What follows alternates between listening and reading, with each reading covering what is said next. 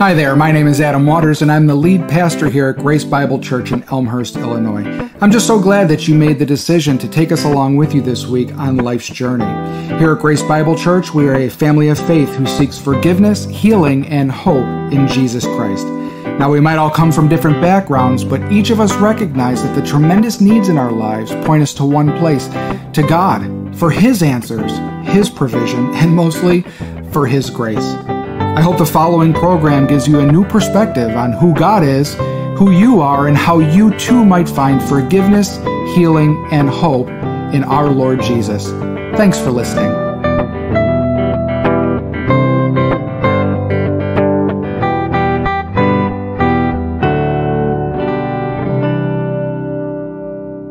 Good morning. Please follow along as I read Mark 14:32 through 42. They went to a place called Gethsemane, and Jesus said to his disciples, "Sit here while I pray." He took Peter, James, and John along with him, and he began to be deeply distressed and troubled.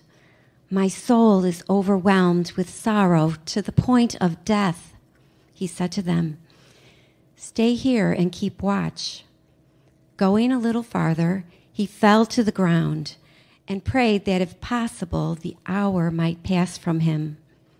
"Abba, Father, everything is possible for you. Take this cup from me. Yet not what I will, but what you will." Then he returned to his disciples and found them sleeping. "Simon," he said to Peter, "are you asleep? Couldn't you keep watch for 1 hour? Watch and pray so that you will not fall into temptation. The spirit is willing, but the flesh is weak." Once more he went away and prayed the same thing. When he came back, he again found them sleeping because their eyes were heavy. They did not know what to say to him. Returning the third time, he said to them, "Are you still sleeping and resting? Enough. The hour has come. Look, the Son of Man is delivered into the hands of sinners. Rise, let's go. Here comes my betrayer."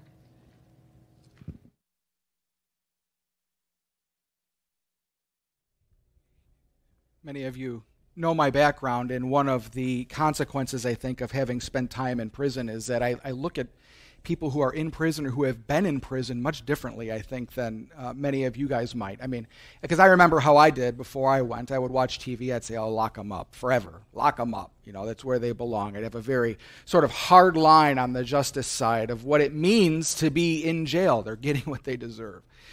And I was certainly getting what I deserved when I was there. But I can tell you from my own experience that there were many times I interacted with people who were innocent,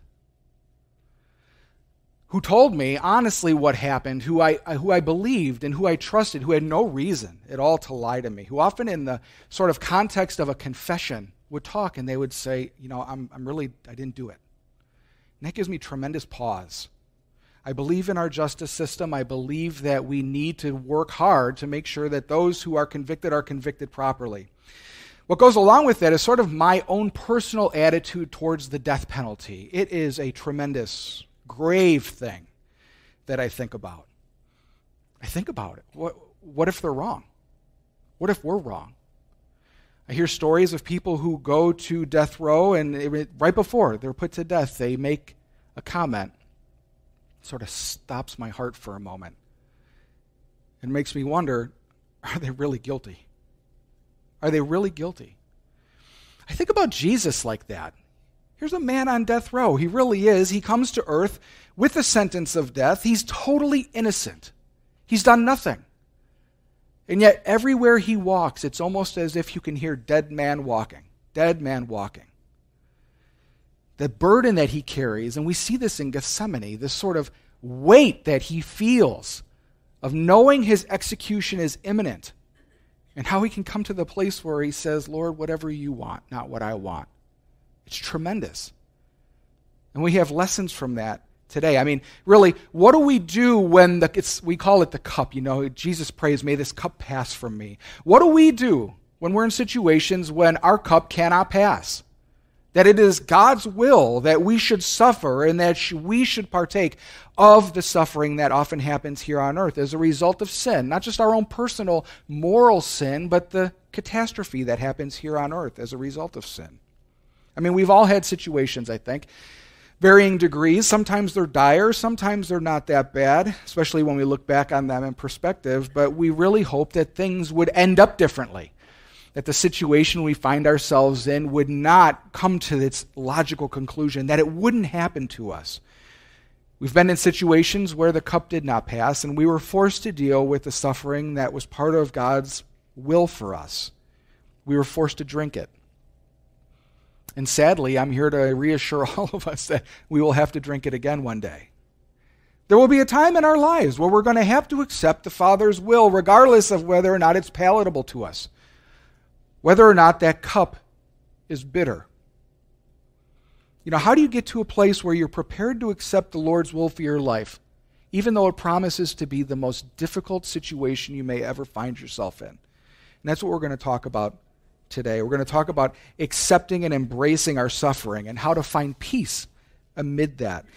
Being prior military, one of the things that I love to do is find acronyms and everything. So today we're going to use an acronym. That acronym is PEACE. It's like the Lord just plopped it right there on my desk when I was studying. How to find peace amid your suffering when your cup shall not pass. We need to really understand and grasp this. We need to wrestle with this idea because a couple of things. First is, if we don't, we're going to try to check out and find another way. We're going to miss the blessing that is on the other side of our suffering.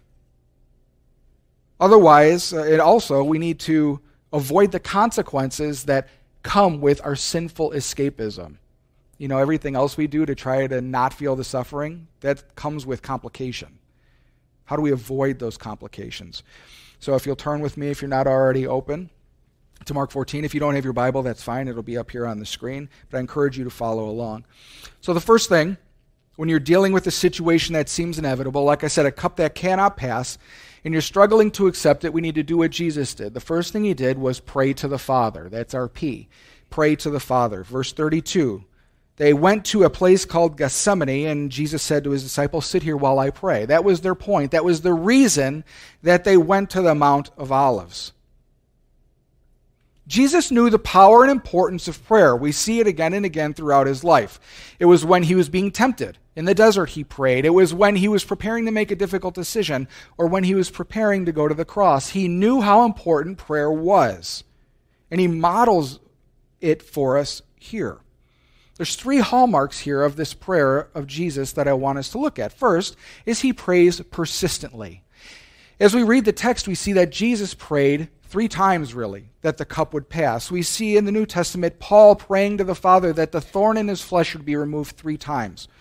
We see the widow who comes before the judge and begs again and again that something would happen. Pray persistently. He kept at it. There's sort of almost like the father of prayer, maybe, from the 19th century, a man named George Mueller, who fed the people of Great Britain.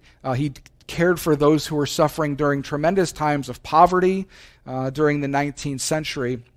And really, his life is just consistent evidence of answered prayer. He would spend most of his mornings in prayer from the moment he woke up almost entirely until breakfast, almost never being distracted. And one of the things as I was reading about him this week that really it convicted me is he said that often he would start praying in the morning, and the first 15 minutes his mind would just be wandering. First 30 minutes, mind would just be wandering. And it wasn't until that 30th minute when he realized prayer was actually happening. How many of us give up in that first 15 minutes? We try hard, we pray, we're distracted, and we say, well, that's as good as it gets. I guess I've done what I need to do for the morning. Or I feel that I've sort of begged God enough to get me out of this situation. I've done my due diligence as a Christian. But no, George laid into his prayer. He prayed even when he didn't feel like praying. And what we come to find out in George's life is that basically everything he was able to give to the poor, to the needy in Great Britain, the result of prayer. They'd have no food to feed orphans. He'd wake up in the morning, Lord, we have no food. 5 minutes later, a knock on the door, people delivering bread. He kept a prayer journal, 30,000 prayer requests. So when you go back and look, he would pray and then show an answer. 500 answered prayers in a year. That's one a day. How many prayers do you want answered? He prayed persistently because he knew the power. Sometimes in our life, we plan our life and then we ask God through prayer to sort of bless it. Instead of spending all of our time in prayer, asking God what it is we're supposed to do and spending the least amount of time actually doing it because it's finally been empowered. It's finally according to God's will. Not only persistently, but Jesus prayed honestly. As we see here in the garden, Lord, take it from me. I don't want this. To understand this, this is something mysterious. This is God himself in the flesh, come to die according to the Father's will, come to redeem sinners. He knew it from the beginning, from eternity past. He knew that this day would come. He also knew there was no other way, because if there was any other way, the Father would have done it. Yet he sits in the garden alone at night, begging the Father that something else would happen. How honest are your prayers? Yesterday I was talking to somebody and they were talking about Ukraine and they said, I just don't know what to pray anymore. I just find myself just begging God. Even accusing God, yelling at God, demanding from God. My prayer life's all messed up. I said, it sounds like a psalm to me. We need to be honest when we come before the Father and tell him exactly what our heart is asking, exactly what we want, not what we think the Father wants to hear. And finally, Jesus prayed trustingly. In the end, he accepted the Lord's will. He says, not my will, but yours. We're going to learn what it takes to do that. Never easy. Never easy. Yet he trusted that the Lord's will was what in the end would be best, despite what the circumstances might have looked like in the moment. And when we pray, because prayer is powerful, important, we need to understand that certain things happen. First, when we pray, the situation is changed, really, right? Otherwise, what's the point of prayer? We ask for something to have. George Mueller asked, I don't have any bread. Let's pray about it. Bread shows up. The situation is changed. But I've learned more often than not, the prayer is changed. The person praying is the one who actually changes. When I was in jail, I had the opportunity, according to the law, technically, to get out on work release. By that time, I had been a believer for 4 years. Me and the Lord and I, we were close. The closest I've been with God ever, even now, was those times where I would sit on my rack and open the Word and just be with Him. Sometimes I actually long for those days where I had no responsibility except to spend time with God. And that's all I did. And so I prayed to the Lord. I said, Lord, I'm coming up on a time, that I can get work release. I can get out, begin integrating myself back into the community. And Lord, I know you can do this. I know you're powerful. I know you want to do this. I did everything that I could. I worked in my own power. I wrote letters to congressmen and to senators and told them my story and asked them to help me get out on work release. Nobody. Some responded nicely with their stock sort of political letter like they always do. But, most of the time, I got nothing. And I wrestled with it. Lord, I've done everything. I've done everything for you. I pray to you every day. I read my Bible every day. Let me rephrase that. I deserve this. And God said no. He said, you're going to stay for this extra 2 years. And I think looking back on it, that it was that time, in those prayers, wrestling with God, I come to realize when I got told no, that those 2 years were the most important times of my time in there. That's where the most growth happened. And so in my prayer, I was changed. By the time I got out, pretty quickly, I'd already come to accept pretty quickly after I was told no that I wasn't going anywhere. And I was sort of able to just embrace it and move on and help people and continue to minister while I was there. But I realized the situation didn't change, I did. And that's really important for us to realize. Prayer is perhaps the primary action or discipline of the Christian life over service, over corporate worship, Bible reading. We gather here on Sunday mornings. But Christianity happens in your prayer closet. Christianity happens on your knees. Christianity happens on your drive to work. This is what we are called to be, are communers with the Most High God. Those are prayers, people who pray. When you look at a Christian, you see someone who speaks to God and someone who listens. When your cup cannot pass, call out to the Father. Ask Him to change the situation, but ultimately ask Him to change your heart. Lord, make me not want what it is that I want if it's not your will. If it's not your will. Ask that He would prepare you for the time of testing that might come, to give you joy in your suffering. Can you imagine that? Suffering? I mean, really suffering and still having joy amid it. Only God can give you that. And we ask that through prayer. Or we ask the Lord to change us so that we can maintain a godly, Christ-centered, eternal perspective. Some of us have gone through very difficult situations, painful things we'd never want to go through again.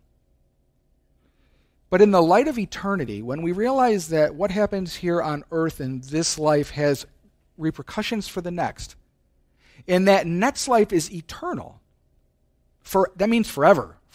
That means never ending. This life becomes less and less, the suffering that we feel here becomes less and less painful, I think. Because we can look at the end and say, well, you know what? This is hard now, but one day I will be with Christ. One day I will be healed. One day I won't have to worry about this situation I'm in. The relationships around me will be restored. I won't have to suffer. And for the moment, this life, while it seems long, we never talk to old-timers, people on their deathbed, and they say, oh, it's been a long, long life. I'm finally glad I'm here. Most of the time, people say, it went so fast. It went so fast. And by an eternal perspective, we can understand that better. Prayer is foundational to finding peace when our cup cannot pass, but it's not the only thing we should do. We should also, this is E, enlist the fellowship of trusted friends. Enlist the fellowship of trusted friends. Verse 33, he took Peter, James, and John along with him and began to be deeply distressed and troubled. Now, this is Jesus speaking to his disciples. My soul is overwhelmed with sorrow to the point of death, he said. Stay here and keep watch. Jesus brought people along with him on his journey to the Father's will. Notice how his demeanor changes. He's with the disciples, and as he gets less and less people around him, as he gets more and more quiet with just his most trusted associates, he finds solitude with his inner circle, and he comes clean. My soul is troubled.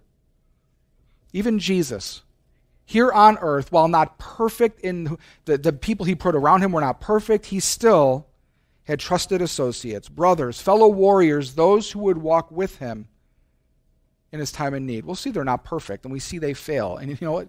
Those people who put you around you, they're going to fail too, but we're going to talk about that. We cannot live this life alone. Now, while we're called to suffer individually, we are commanded to suffer with each other. Do you hear that?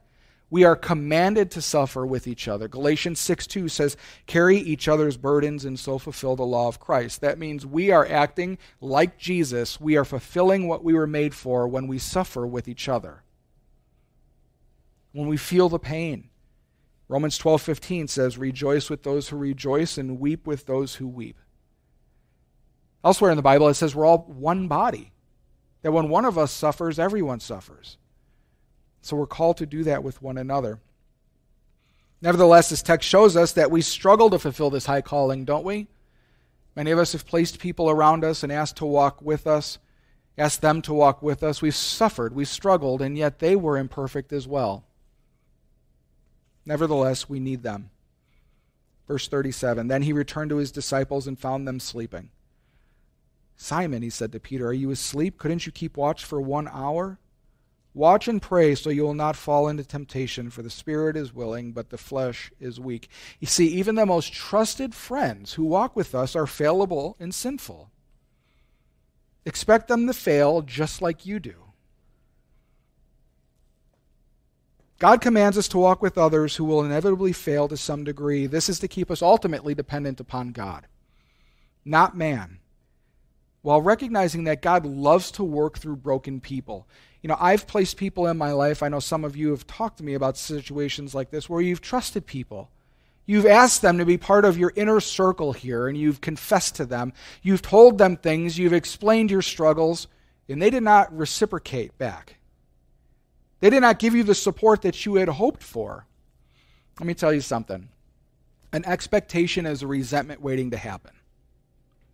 When we place false expectations on people around us and their ability to comfort us, when we put demands on people and we expect them to fulfill in us what we need at that moment and they fail to do, it's so easy to grow resentment, isn't it? I can't believe she said that. I can't believe he didn't show up when I needed him most. He said he was going to pray and then he forgot. I asked him to keep watch and he fell asleep. While God commands us to work with the people, to ask the people around us, ultimately it is God that we rely upon, but we enlist. Now, that doesn't mean that we just pick anybody around us and say, well, you're probably going to fail, but why don't you come along with me and I'm going to tell you everything that's going on in my heart. There's some things that we can do on our side to pick the trusted allies that sort of set our chances up the best and who we should bring with us. And there's some hallmarks of good allies. The first is a good ally shares your worldview. Let me say this a little differently. If you're a believer, you need believers who are your allies. I'll tell you why. There are many times that you might share with somebody who's an unbeliever and say, this is what's happening, and they're never going to say, but eternity is forever and Christ is in control.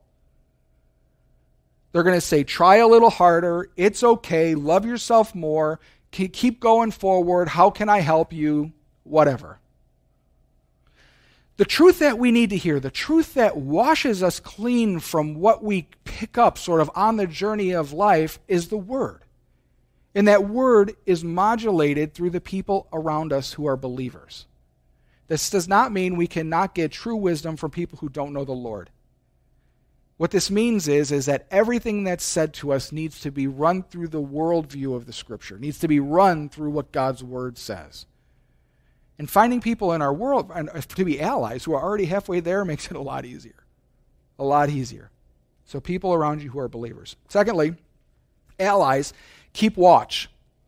Not only do they keep watch on you and hold you accountable and help you walk through life, but they keep watch for the enemy. They stand guard. I have people, just yesterday, last night, somebody came up to me and had a conversation and they say, you know what, I see you doing this in your ministry and I'm concerned because of this. It was awesome. It was awesome.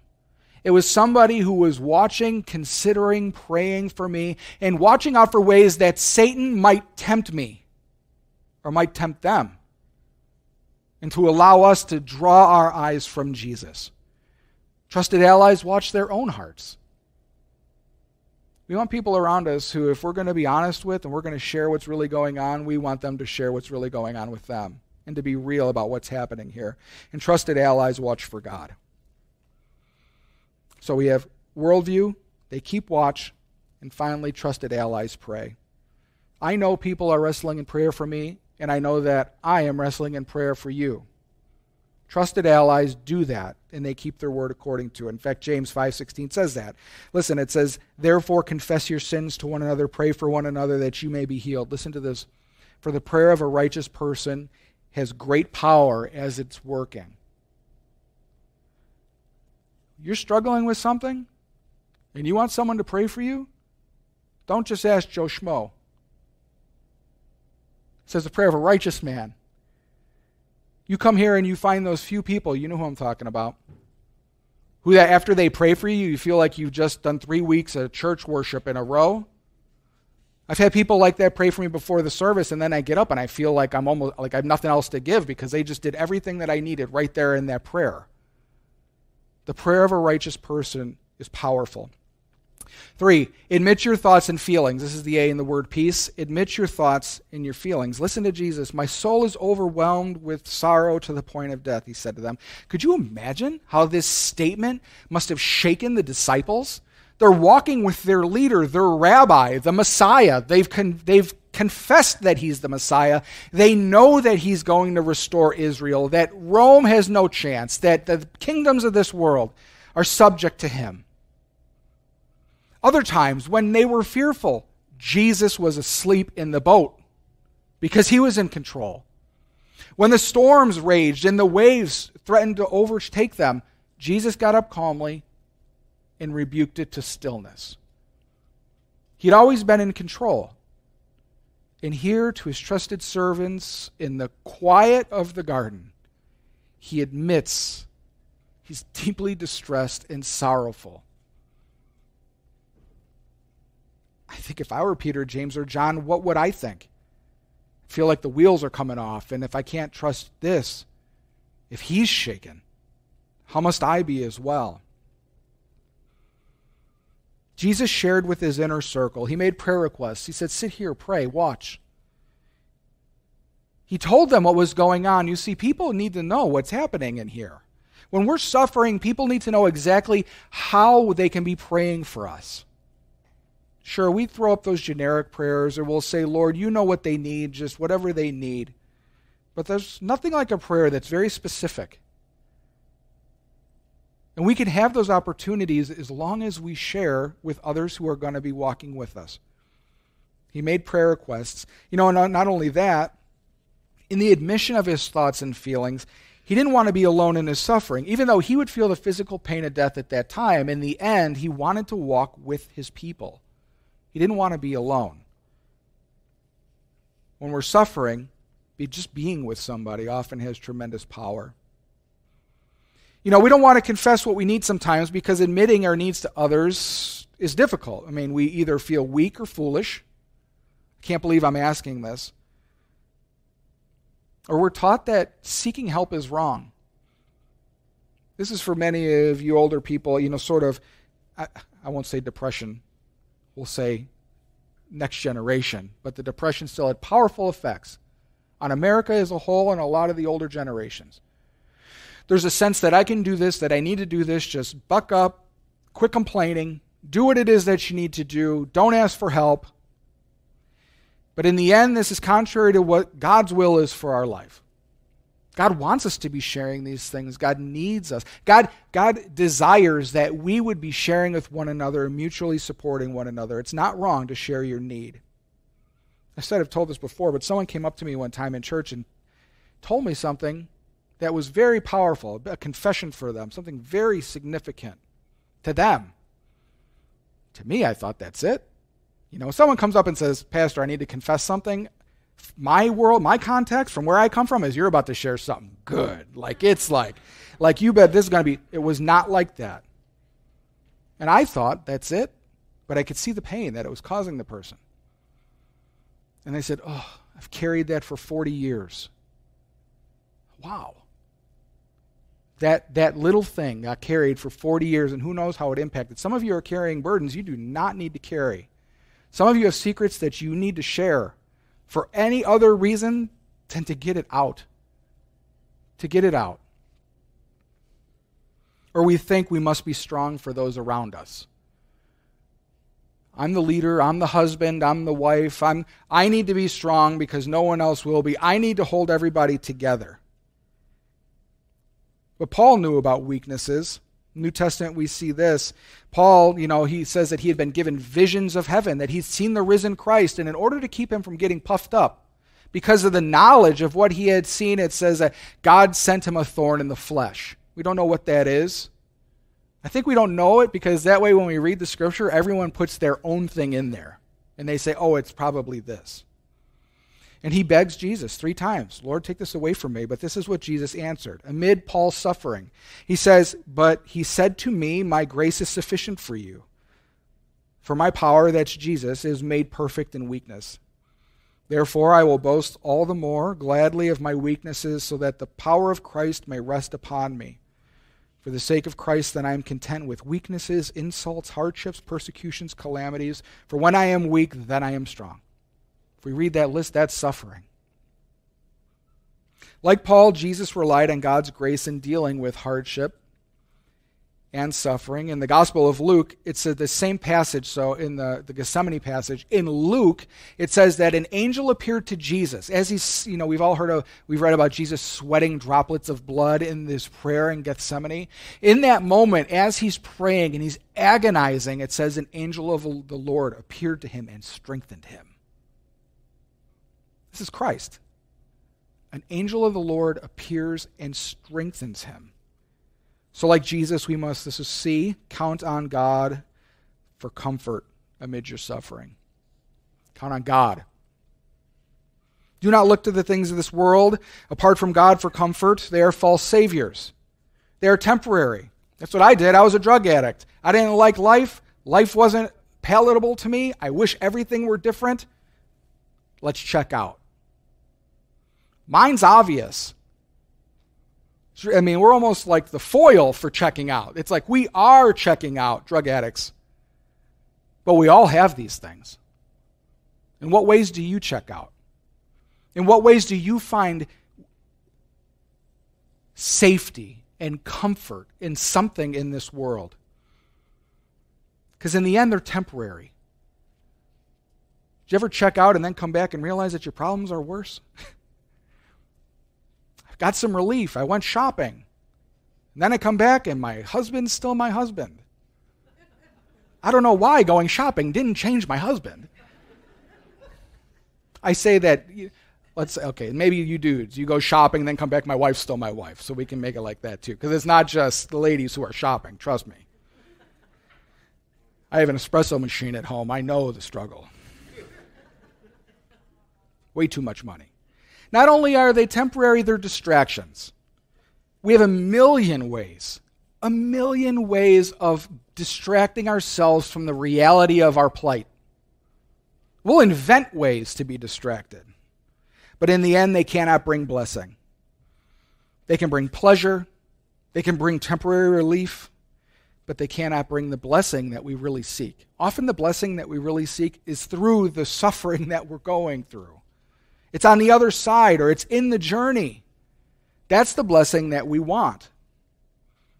It's important for us to know that we must count on God for comfort and grace by faith. Why? Because sometimes in this world, what God tells us to do seems like it has zero impact on the situation that we're going through. Zero. Sort of like for me at least, like the very obvious solution to this is relationships. Someone's single. They want a partner. And people, often those who are married, say, look to God for your comfort. Look to God for your relationship. Well, God can't hug me. God can't kiss me and tell me I'm beautiful and tell me that he's proud of me like you can, like a person face to face. How's that going to fulfill me? In the end, the same idea is present in lots of ways when we look to God. It's by faith. I don't know how that's going to happen. Are you singles? I don't know how that's going to happen. I don't pretend to say that, or I know that. I just know that God says when we look to him for comfort, he comforts us. When we look to him for our solace, he gives us solace. But this has to be embraced by faith, because it's not always apparent how God can do this. Comfort does not mean the absence of pain either. It doesn't mean if you're single that you're going to not be painful. It's not going to be painful to be single. If you're sick, that it's not going to be painful in your sickness. If you're lonely, that it's not going to stop hurting. But it means that in the end, Christ will be with us and Christ will strengthen us because he's promised to do so as we accept that by faith. I'm always amazed at people who, many of you, who are in very often dire circumstances. One of your loved ones is dying. You're in a physical pain or some sort of illness. There's a job situation that doesn't seem to be resolving itself, and it's impacting deeply financially in a deep way. And how some of you can just say, but I'm trusting God through it. Yes, it's hard. Yes, it's painful, but God is good. But God is good. I mean, in the end, that's what I'm preaching, right? Isn't this what we should be doing? But I'm nevertheless amazed every time I see it displayed out before me in real life. There have been situations in this church where men's wives have been fading. And for years, they faithfully showed up to church, wheeling their wives in. Faithfully served their wives as they laid in bed. And I look at that as a husband and I say, that's what it means to be a husband. No matter what. No matter how hard it is, no matter the struggle, this is what I do. This is my responsibility under God. And how do you do that? I trust God. They say, God gives me the strength. God gives me the strength. Because we know if we did it in our own power, you know your weakness. We wouldn't do it. We couldn't do it. They look to God for their comfort amid their suffering.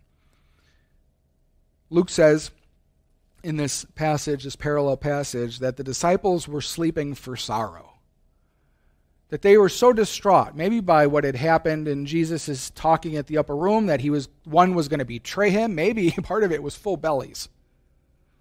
But it says they were sleeping for sorrow. They had checked out of their suffering because they were weak, because they did not listen to Jesus. But Jesus came to accept his lot while they sought to escape it. So that's our fifth. The E, embrace your suffering. Embrace your suffering. 35 says, going a little farther, he fell to the ground and prayed that if possible, the hour might pass from him. Abba, Father, he says, everything is possible for you. Jesus is not denying that it's possible. Everything is possible for God. He says, take this cup from me. Then this is the moment. Yet not what I will, but what you will. Man on death row, innocent, impending execution, gets to the point, says, you know I'm innocent, please save me. The answer comes, no. Then I will go willingly. Could you imagine what our lives would look like if this was the goal we were seeking to achieve in the way we dealt with our suffering? How we would find joy amid it, how we would be unstoppable despite our situation, how much more like Jesus we would be. When we embrace our suffering, we come to accept our situation as God's will. Accept our situation as God's will. Sometimes God's will is that we bear the consequences of someone else's actions. Someone's behaving sinfully towards me. Someone has done me wrong, and now I carry the scars or even the traumas, the active wounds of their treating me this way. When we come to a place of acceptance, it doesn't mean that we say what is about to happen is good, or what has happened to me is good. We accept the fact that if it has happened in time, then in some mysterious way, it is part of God's will. No one could say that it was good that Jesus was executed as an innocent man. Yet it was the Father's will that that would happen.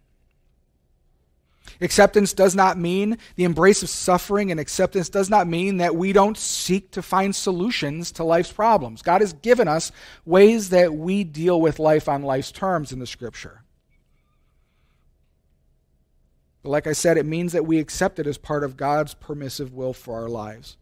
Now, even Jesus, as we see here in the garden, he starts with, Lord, take this. My soul is troubled to the point of even death. And he gets to the place where he can say, but not my will, your will. There's a process that happens. I think this process probably started on maybe even the day he was baptized. Maybe even the day he was born. I don't know.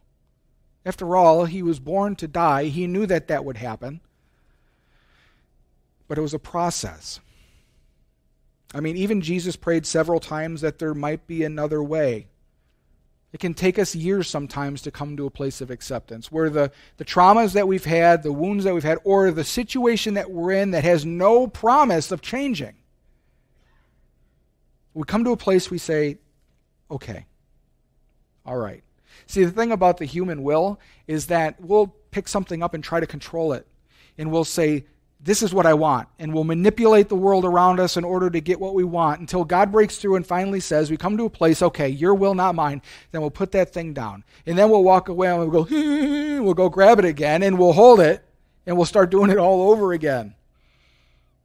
The idea to be able to set our own will down to pick up Christ's will for our lives is something that has to happen again and again and again. And that's okay. Spiritual growth is the process of lengthening the time between picking up our worries and demanding our way and putting them down and then returning to pick them up again. Spiritual growth occurs when we can make the decision and come to a place where we can put it down and leave it down. Jesus' embrace of suffering, the cup that could not pass him, made him prepared to face even the cross. He said, fine. Fine. And listen to how his resolve changes. So we hear him praying, Lord, take this cup away. He says, my soul is troubled to the point of death. Finally, he says, not my will, but your will, Father. And he comes back. The disciples are sleeping again. Says they don't know what to say. They don't know what to, and this is what Jesus says. Returning the third time, he said to them, are you still sleeping and resting? Enough. The hour has come. Look, the Son of Man is delivered into the hands of sinners. Rise. Let's go. Here comes my betrayer. Now we know the events were dictated in such a way that Jesus really had no choice at this point. I mean, the betrayer's there. They're coming to arrest him. But in some way, his attitude, you can read it. You can hear it when he says it. All right, enough is enough. Now's the time. Let's do this. We hear this change in Jesus' resolve. Now, how do we get this? Because that's really the question. How do we get to this point where our suffering has its power, where we come to a place of acceptance, and we finally make that change? First, we focus on God's character amid our suffering. God's good, God's merciful, God's just. Nothing happens to us apart from God's permissive will, and because God is good and he loves us, he will not give us anything that is not for our good in the end. That's a hard pill to swallow. Nevertheless, it's true. We focus on God's will and not our own. Remember, we were made for him, not the other way around. We are God's. We've been purchased. So in the end, when there's a connection or a dispute between what I want and what God wants, guess what? It's better to just say what you want soon. Sooner the better. This change takes wisdom because we need to understand those things that we need to work to change, reality, how we move the things around us, and what is completely out of our control. We need to know the difference. And finally, we need to focus on the ultimate outcome of our suffering. Suffering is not for nothing, guys. Our suffering is not meaningless. Our suffering has a purpose. In Hebrews 12, it says, for the joy set before him, Jesus endured the cross. That means that when Jesus was going to the cross, maybe even this right here, maybe in the garden when he said, okay, not my will, but your will, let's go, it's time to go. It says he had joy set before him. You're his joy. He knew that you and all of your brothers and sisters who would come to be saved would be saved because of what he was doing, the suffering that he would feel. Looking to the end as a motivation for the pain. This is a lesson that I learned in the Marines. I hate running. I hate running. I don't need to tell him. Well, and I joined the Navy because I thought, how far do they run? The ships can't be that big, it's like. So I joined the Navy, and they send me to 2nd Marine Division in Camp Lejeune. So now I'm basically a Marine. I'm wearing a Marine Corps uniform, and I'm doing everything a Marine does. And guess what Marines do? They run. And I learned, as much as I hated it, the more I thought about how much I hated it, the harder it was. So I had to learn to do this thing in my heart, in my head, that was like, okay, it's 5 a.m. Haven't eaten breakfast. I stayed up too late last night. It's time to run 5 miles. This is going to hurt. And I can't wait for this to hurt. And you start running. You feel the pain, the stitch in your side. You want to give up. And I would just keep telling myself, oh, doesn't this feel good? That's why Marines are crazy. That's why me and my brothers are crazy. Because we will turn something that is painful to any other person into something that's wonderful in our eyes. Isn't this awesome? It hurts so bad. Yeah, man, this is terrible. We can do that in our Christian life as well when we're suffering. Because we know our suffering is not pointless. Our suffering has meaning and purpose in it. And when we embrace it, it's easier for us to get through it. Someone in my life has recently made that turn, I think, in their singlehood. And you can just see a difference in the attitude. They're embracing it and they're saying, it is what it is. I'm going to move forward anyway. I'm going to live for the Lord. And they're embracing it. They're never saying it's easy. But they're saying it is what it is. There's a lot of power in that phrase. It is what it is. Acceptance. Like I said, the truth is that, and we often fail to see, is that the peace we so badly desire is through our suffering, not around it. I mean, we all know suffering. Some of us know it better than others. Others have not yet tasted the bitter gall of suffering. I see some of these kids here, young people, not really had that tragedy yet. This isn't a threat, this is a promise, and this is out of love. It's going to happen. It's part of life. It's not how do we avoid it, it's how do we deal with it when it happens. How do we become more like Christ in the process? But we are not without hope. We know that Christ has shown us a way to embrace the Father's will for us through suffering and has given us a hope for tomorrow. That day when everything will be made right and suffering will be no more. All that will be left on that day is God's glory in the image of Christ that we will bear in our heavenly bodies. When we look like Christ, when we stand before the throne faultless and blameless because of what He's done and because of the suffering we endured while we were here. But while we suffer here, awaiting that day, let's find the peace, pray to the Father, enlist the fellowship of trusted friends, admit your thoughts and feelings, count on God for your comfort, and finally embrace your suffering. I'll leave you with this. A man named Reinhold Niebuhr. Reinhold Niebuhr is a theologian. He actually went to school at Elmhurst College. He graduated in 1910. He was a Reformed theologian. Many of you have probably never heard that name before. Now, when you drive by, you see like Niebuhr Hall or whatever. They don't make sense. You'll understand. So now you know the person. This is this guy. This was the coolest picture. All the rest were too stoic. He's a nice guy, right, Reinhold? So he was a theologian and a scholar, and he wrote some devotional things, and he wrote a prayer. Many of you have heard the serenity prayer. God, grant me the serenity to accept the things I cannot change, the courage to change the things that I can, and the wisdom to know the difference. We see it knitted and cross-stitched on things. Some of us know it well from other venues and that, but that's not the prayer. Certainly not the first prayer, and it's not the whole prayer either. So I want to read the original serenity prayer to you. So when you hear people saying it or talking about it, you can say in your mind and quietly, you know that's not the original. This is the original, because the original has a lot of stuff we need to hear. I want you to listen to these words. Read them up here.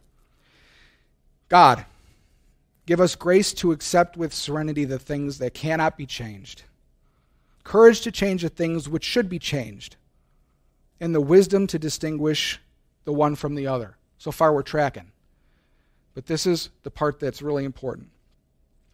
Living one day at a time, enjoying one moment at a time, accepting hardship as a pathway to peace, taking, as Jesus did, the sinful world as it is, not as I would have it, trusting that you will make all things right if I surrender to your will, so that I may be reasonably happy in this life and supremely happy with you forever in the next.